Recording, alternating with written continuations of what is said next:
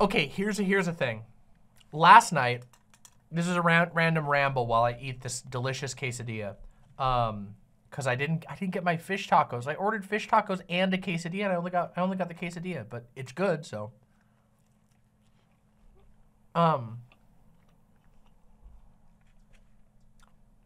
Last night, I started watching Twin Peaks: The Return.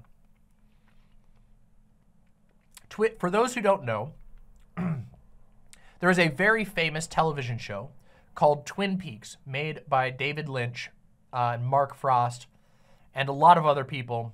In the second season, so many different people, I can't remember all their names. Twin Peaks was a really well-liked TV show that is, it's an interesting experience. The show is incredible overall. But the second season of Twin Peaks had a lot of issues with production and creative differences between the production team and David Lynch, to the degree that David Lynch literally took off and went to Japan instead of working on the show at one point. But point is, Twin Peaks was a beloved show by fans, and it was a precious show to David Lynch. And even after season 2 had some shaky ground, David Lynch managed to convince the fans to get together and basically petition for the right to make a movie called Fire Walk with Me, which is incredible, okay? Fire Walk with Me is amazing, okay? It's incredible. Maybe my favorite David Lynch project at all. Incredible. Extremely terrifying, but incredible. Then, 25 years later, they made season 3 of Twin Peaks. 25 years later. And an enormous percentage of the cast were able to come back for Twin Peaks: The Return, which I just started watching last night. And wow, is that an experience. I can't even imagine. There is not a single thing that I know from my life that has been gone for 25 years and then came back. Okay, I'm 33, and so I've there could have been something, but there's nothing that I know of in my life that was gone for 25 years and came back and is amazing. By the way, Twin Peaks: The Return is stunning so far, and it has me thinking a lot about time and creative pursuits, you know? A lot. And I don't have anything super profound to say at this juncture outside of the fact that when I look back at the 4+ years of streaming, and then I think about like, I think about like, I don't know, what will I be able to do in 25 years time of working on various things? Will there someday be a Demon Mama: The Return? Would anybody even remember me? You know? I can't even imagine that.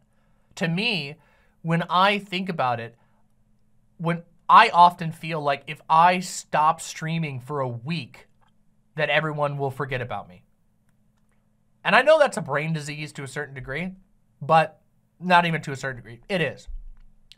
Which is why I temper it and I try to, but it's like, I go 25 years and not only did people come back for the show, but it actually brought, it made people rediscover the stuff that was there before. And I don't know. It's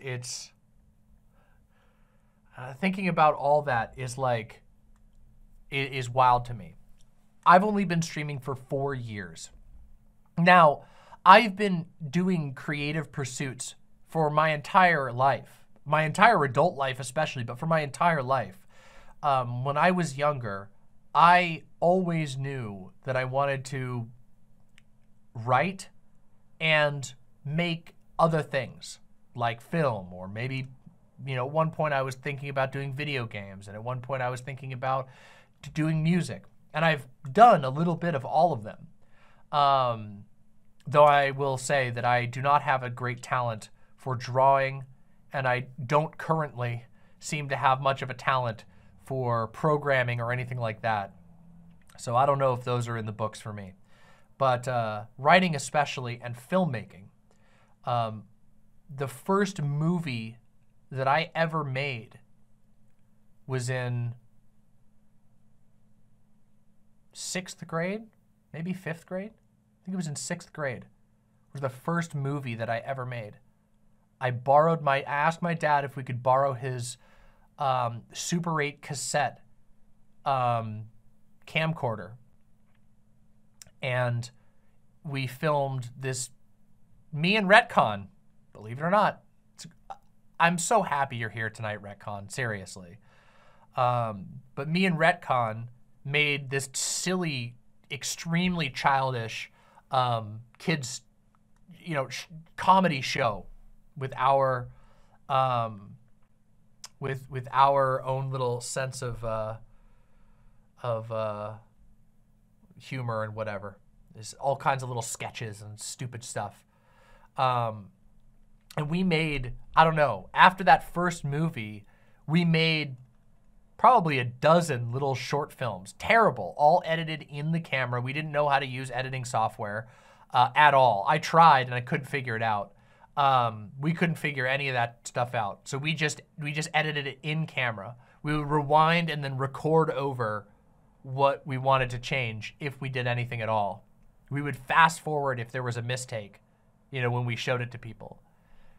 And I kept making movies through high school. And then I went to film school. And I was writing and making movies and writing and making movies. When I went to film school, I wanted to go and learn how to be a director and a writer for film, a screenwriter and a director, you know, and all kinds of stuff happened in life, and I weaved and went all over the place and worked a million different jobs and couldn't afford school, and then went back to school and then fell out, and then couldn't afford school again, and then went back to film school and then couldn't afford film school again. And then I was a freelance writer, and then I decided to start streaming. And it was the first, it's crazy to even think about it, like how it happened. That 4+ years ago, I started streaming, and for some reason, people found what I was making compelling and fun. And I loved making people laugh. I still love making, it's one of my favorite things to do, is to make people laugh. So I've always really valued that, but I value it now more than ever. I feel like it's more important than ever for people to be able to laugh and have a good time and feel like mirth, you know, sort of just that raw expression of joy together. And I don't know. But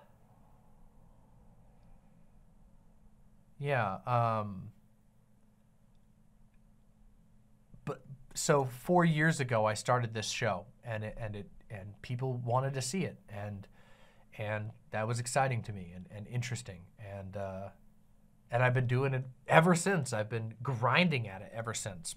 And I don't always grind as hard as some people grind, I guess. I feel like I grind more than... I feel like I'm giving the Bilbo speech right now. I don't grind half as hard as 2 of you, and I grind twice as hard as half of you. I don't know, something like that. But the reality is, it's been a grind and it's been a lot of work. And it's easy to feel like it could disappear at any moment. And I don't know. It's something I've thought about a lot. It's been on my mind for a long time, is this idea that like the temporariness of this particular creative pursuit, or all creative pursuits. And I don't know. I guess watching Twin Peaks made me go, huh. Sometimes if you make something good, even if it feels like it might be gone, you can work some magic. Things can have a lasting power. Even things that struggled, like Twin Peaks season 2, really lost its footing and arguably became, like, at points it's like a bad show, which is crazy to say because the first season and the early second season is so good. It's hard to believe that, like, oh God, it can get so bad later on. And thankfully, the last episode, the finale, is really good. But the truth is, there's a lot of bad episodes in season 2 that are just terrible to watch.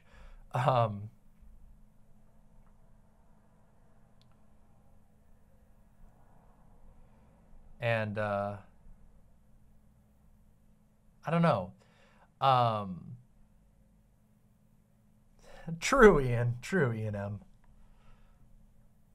It's just, like I said, I don't have anything super profound to say here. I'm just sharing my musings. I'm sharing my thoughts that have been in my mind about all this, and thinking about, like,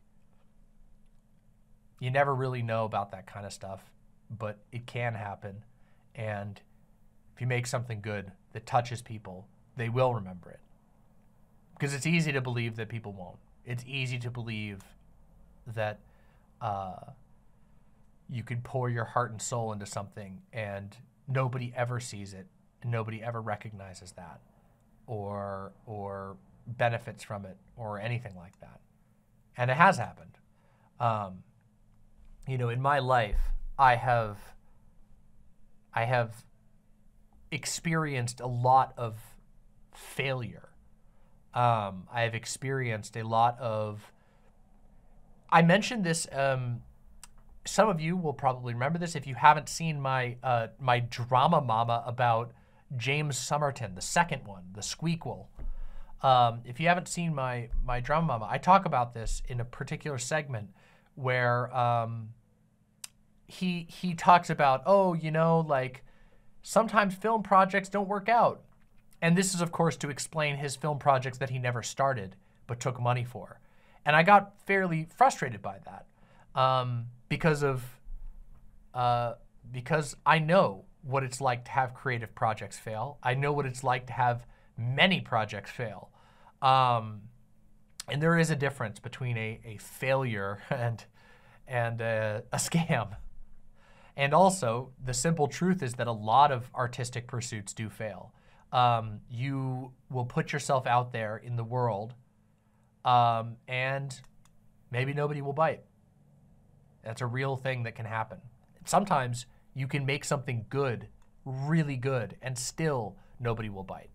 And you don't always know the answer to that. You never know for sure whether it's like whether you made something that wasn't good enough or whatever, or whether you made something that was good, but for whatever reason, it just couldn't breathe. It couldn't get out there and people couldn't see it. And it is complicated. Arlo says, if you enjoy streaming, why does being forgotten matter? I enjoy working on my Minecraft build for an hour every day. If I knew the world would end tomorrow, I'd still do it because I enjoy it. Well, I mean, I don't think there's a dichotomy there, right? I started streaming with no viewers. For months, I streamed to 4 people who showed up, Not because I was particularly entertaining, but because they wanted to support me. And I know that they wanted to support me. And I'm not saying they're liars or anything. They weren't. They were supportive, and I appreciate that. Retcon was one of them, by the way. Retcon was one of them. But the reality is that not everything is a Minecraft server. It's just not. Minecraft servers are a purely, not purely, but they are a mostly solo engagement. You are making something purely for your own benefit. And I think that some art can be like that. That some art can be like made purely for your own, you're just making something just to have put something into the world that pleases you. And I respect that a lot. And I think that's great. But there's also a lot of art that is designed, it's put out there with the purpose of having a social function, you know? A social function. And streaming is especially that. Streams transform completely without the presence of an audience. And an example of that, proof of that, is literally right now. Ho! Got meta on ya.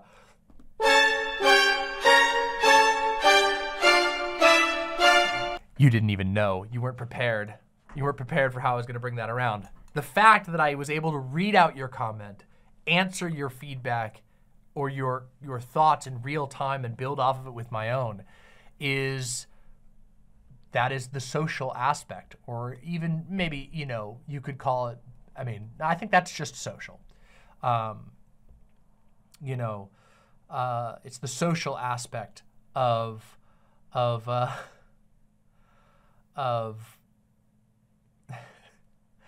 streaming. And there's many types of art that that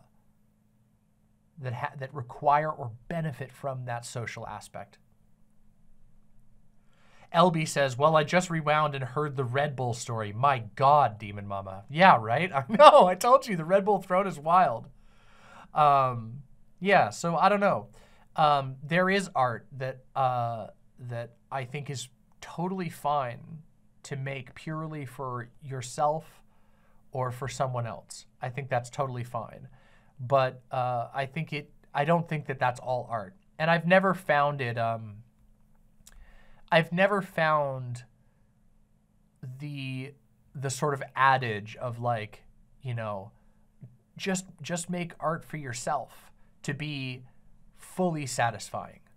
And the reason for that is not because I don't think it's good to do that. I do think it's good to do that. I think on a base level, making art that makes you happy is really, or not necessarily happy, but that makes you feel something, that makes you satisfied, is super, super important.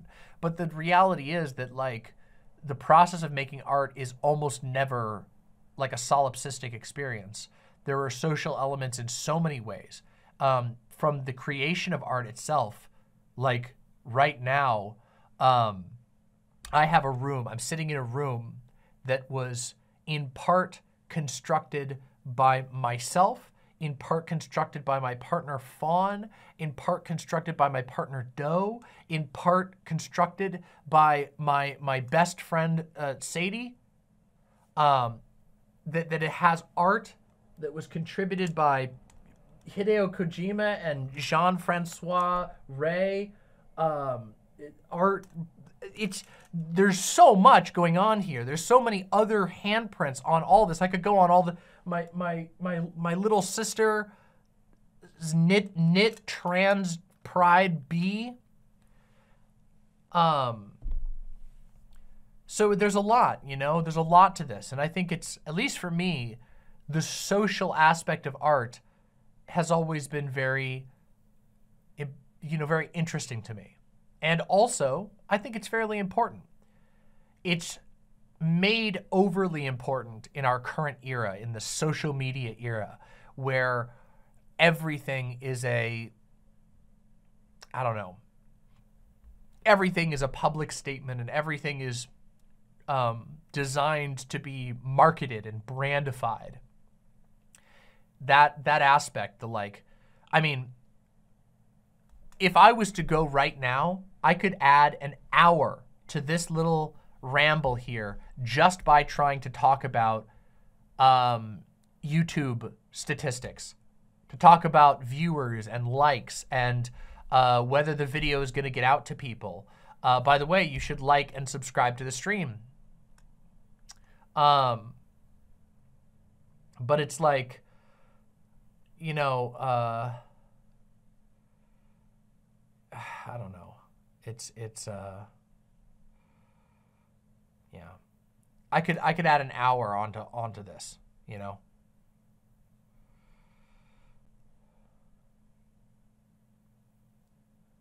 I'm not going to, because that would be boring.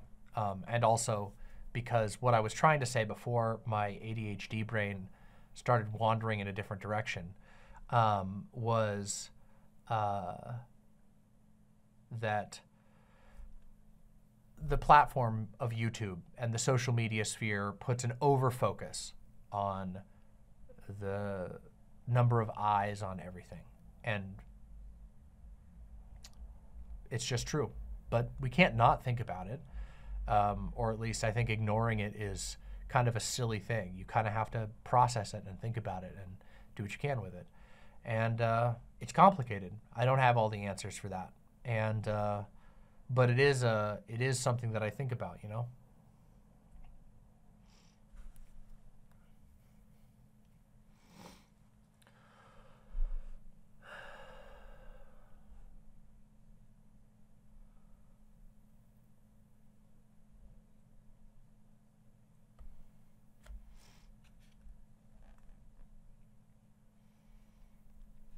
I do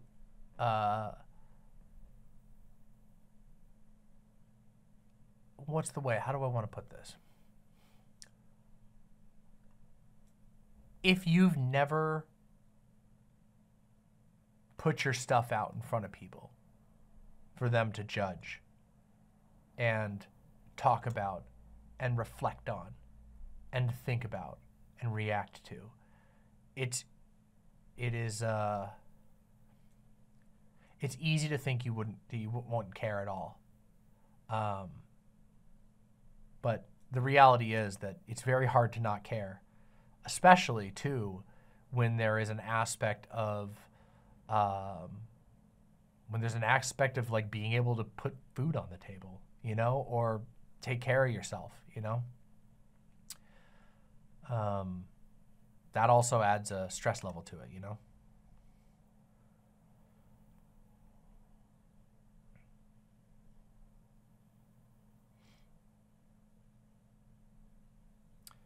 Anyway, that's my ramble about my own feelings about the passage of time and art,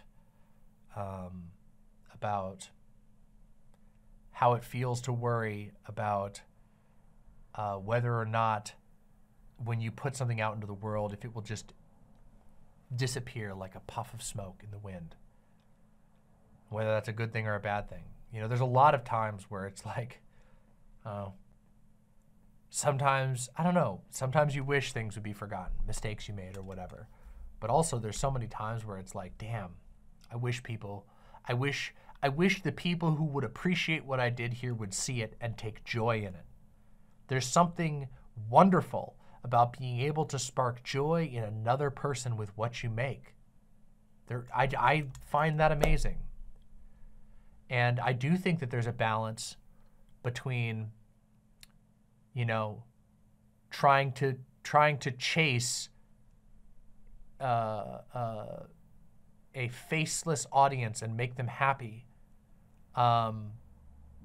and doing things for yourself that makes you happy in the act of creation, and also wanting to see real existing people have a good time with something that you made with your hands or that you made with your friends. You know?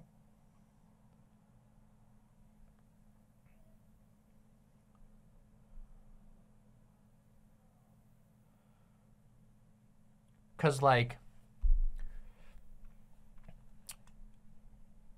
there are a bunch of you who have contributed to my community in some way or another, whose names I know, where we have some level of a connection. And whether or not, and this is where this is going to branch into a conversation about parasociality, of course. But it's not like the parasocial social thing is very complicated. And the simple reality is that a lot of art that we make now just kind of veers all over these lines between parasociality and socialization and connection and non-connection. And the boundaries can be very hard to draw at times. They can be very hard to figure out.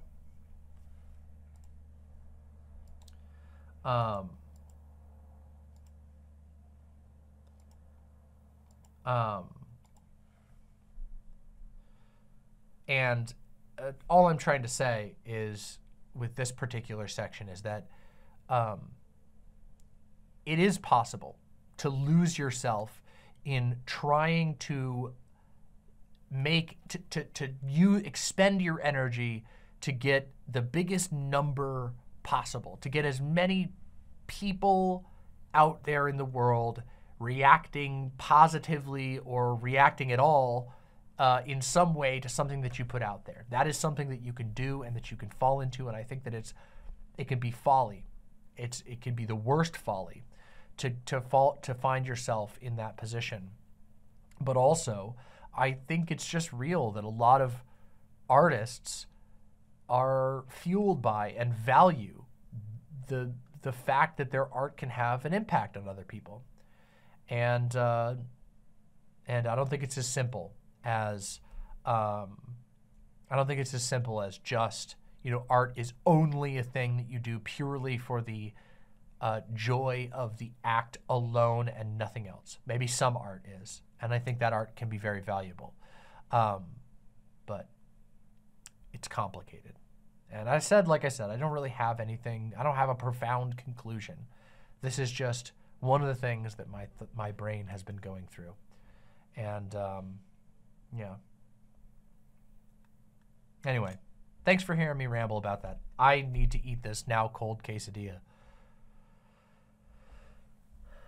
Anarcho-Delphi, what is with the stream title? The stream title is that we are saying goodbye to the studio. This is the last stream that will ever be filmed in this studio. Everything's going to be taken down over the next couple of days, and I'm going to be building up a new studio that will look very different and no doubt herald in a lot of new things.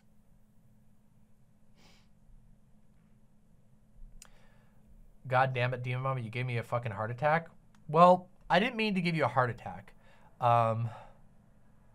Perhaps I was being a little too cheeky with the title.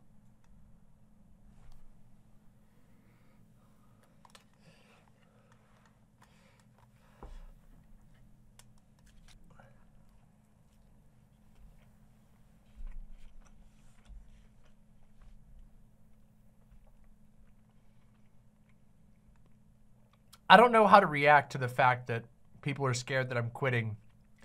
Because on one hand, it's very flattering that people would care that I am no longer making something, that they're invested in what I make. But on the other hand, why do so many people think I'm going to quit?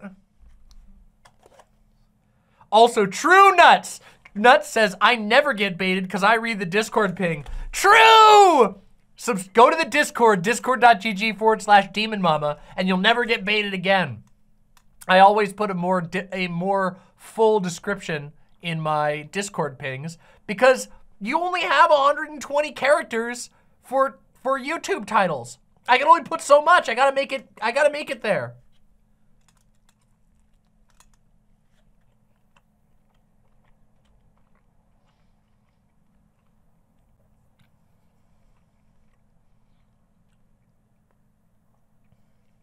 Meme time? No!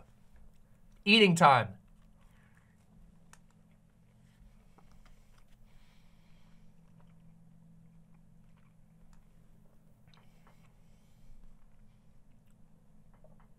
What is this food? This is a really good quesadilla. I actually ordered fish tacos as well, but unfortunately they didn't arrive. So, oh well.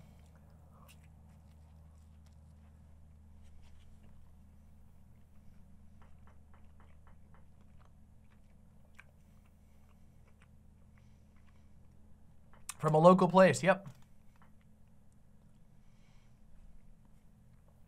Louis Boy says, if you stopped streaming, I would cry. Oh, I'm sorry. I wouldn't want to make you cry, but I'm gonna have to stop streaming eventually.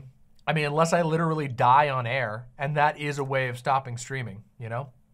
I have to catch up on donos, but I will. I will be catching up on donos momentarily.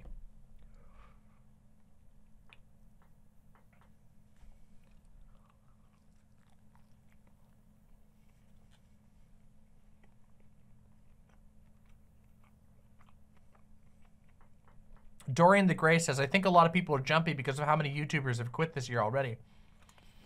I don't blame them for quitting or retiring. This shit is really hard. I don't think it's possible to do it without fueling a lot of it with your soul. Or completely emptying all soul out of it and treating it completely like a job in which you don't, you are just doing the basics, you know? But even that I don't think is completely possible. Like, Mr. Beast is the #1 YouTuber on this platform. And in that recent article, in that interview he did, he talked about how it's been a process of having to like meticulously carve out his own personality out of his own content. It sounds to me like it's actually fairly difficult to do that because of how creatively intensive the basic work of YouTube is. Pretty horrible to read. It was actually extremely depressing to read that article. Please don't end up on a creepy dead YouTuber creator iceberg. Well, I don't want to. I would rather, I don't know. It's hard, okay?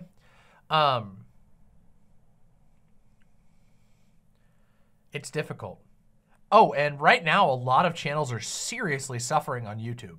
It is extremely hard. In fact, I heard from a friend of mine who reads a lot of YouTube news that the last 3 months have been the lowest, like, per capita engagement on YouTube in a really long time. Like, YouTube just generally has been getting less engagement. It's wild. Wild. But yeah. Please don't accidentally open your to be sorted folder. Listen. My God.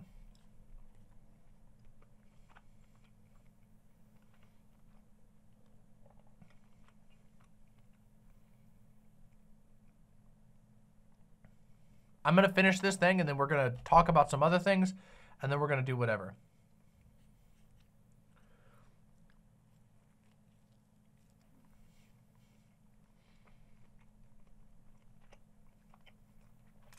Yeah, it could be, Niana.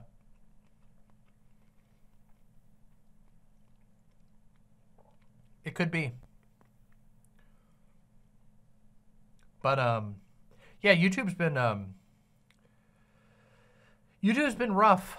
I mean, hell, our channel certainly felt it. The last month has been the last month the algorithm has completely, like, shut us down. I have no idea why. I literally have no idea why, but the last month, total shutdown in the algorithm. It's been brutal. Weeberry1 says, hi, haven't tuned in a while. Are you quitting? No, I'm not. We are just saying goodbye to this studio. This is the last stream from this studio. I'm going to be saying this a lot tonight, so pardon me, but.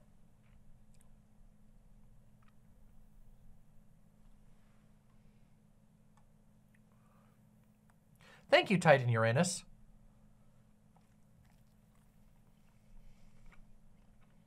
Damn, that's awesome, Gayfish. Grandmaster is really hard.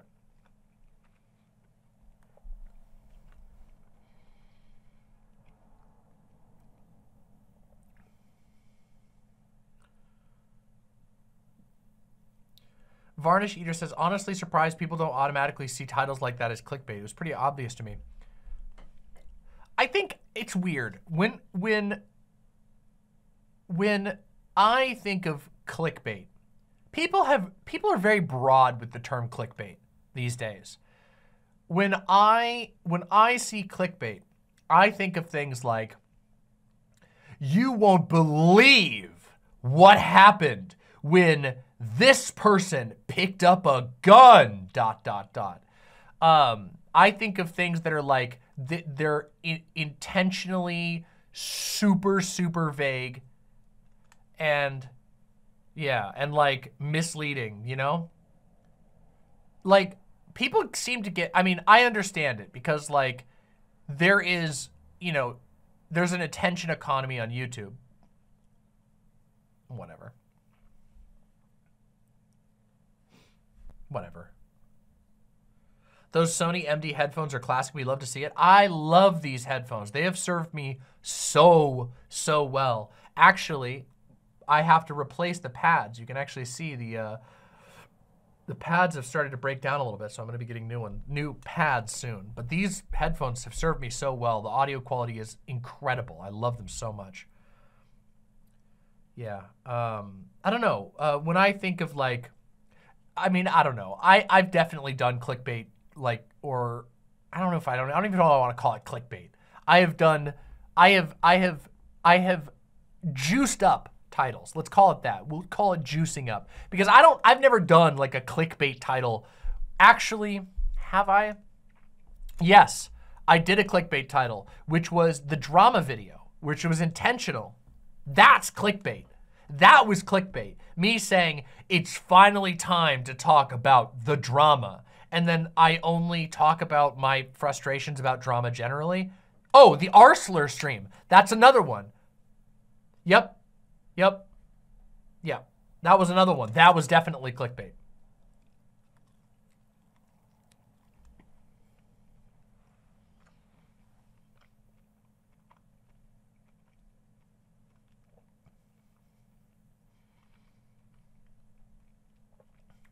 But something like this, it's like, yes, am I being a little dramatic? It's time to say goodbye. That is dramatic. But we're saying goodbye to the studio that I've been streaming from for half my career. I think it's fine to be dramatic when you're never gonna see this studio ever again. There are like hundreds of you who have watched countless hours in this studio and we're saying goodbye to it. I think it's fair. I think it's fair.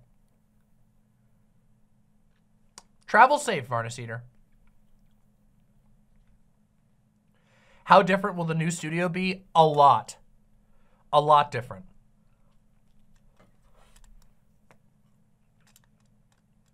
Oh, good. I didn't spill any. That would have been so embarrassing. Fruitcast, you're gonna love it. It's gonna have moody lighting. I'm gonna be changing up the style of the focus. There's gonna be a million more things to latch onto. That's fair, QuickNet. I'm not saying that people are totally wrong.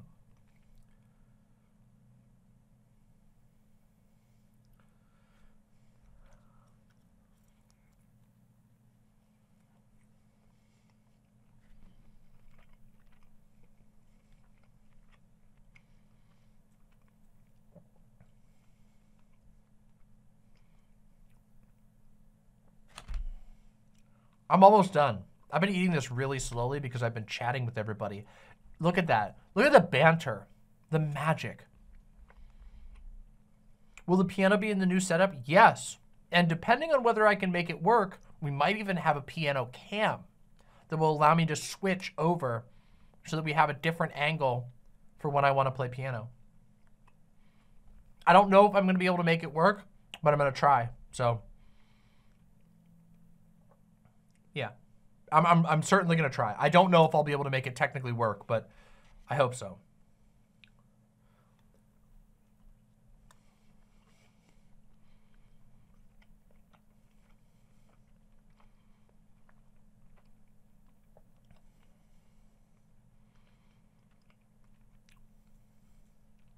That's fair, Liza Bay. I wasn't really trying to make anybody worried, but I certainly want people to come in here and care about the studio that we're never going to see again.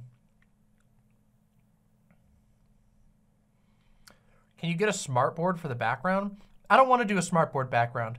I've thought about green screens and stuff like that. And in fact, I have an idea for a movable green screen. The thing is, I really like real sets. A lot of streamers do green screens, and I think they look tacky and terrible. No hate, but I don't like green screens. I understand if you're like streaming from a dorm and you don't want like a shitty dorm background, I get it. So I'm not being a hater, but I don't like green screens. I like real sets that are actually there that I can reach into the background and touch.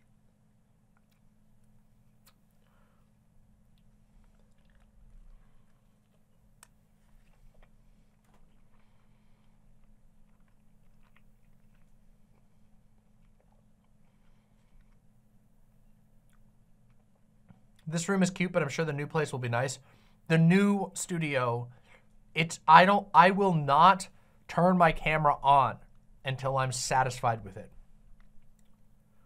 So, guess all of you, that means everyone here who's excited for me to be back, I need all of you to manifest as much psychic energy, send it through the dream world to me so that I can manifest it into the best looking studio set that you've ever seen in your goddamn life.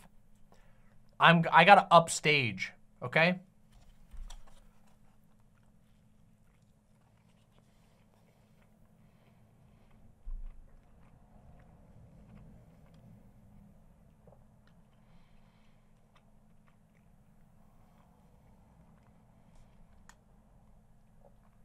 Are you still planning on having a camera in the kitchen for some cooking segments? That's a future thing. I can't do it here at this current location. The kitchen that we have is not conducive to being able to do that. But that will be a future thing. So maybe a year or two down the line, maybe or so. I don't know.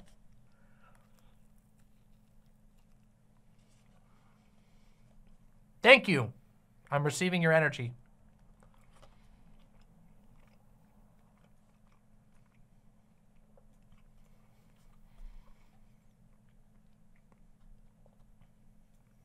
True, Lanzetta.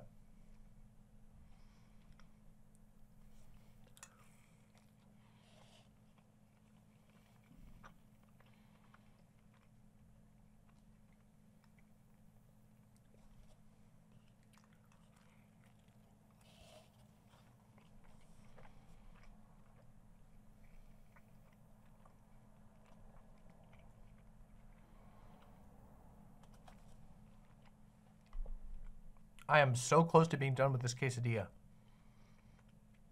Okay, here's what's gonna happen. No, IRL Cooking Mama will happen eventually. It's just, I could make a video. It's just, the problem is our kitchen has an absolutely impossible sound setup. It would be brutal to try and get sound in that goddamn kitchen. It's already hard. It's already hard, but. All right, give me 1 second, okay? I have to use the restroom. So I'm gonna play for you guys the best song ever. Don't go anywhere, because we're gonna hit you with the bathroom.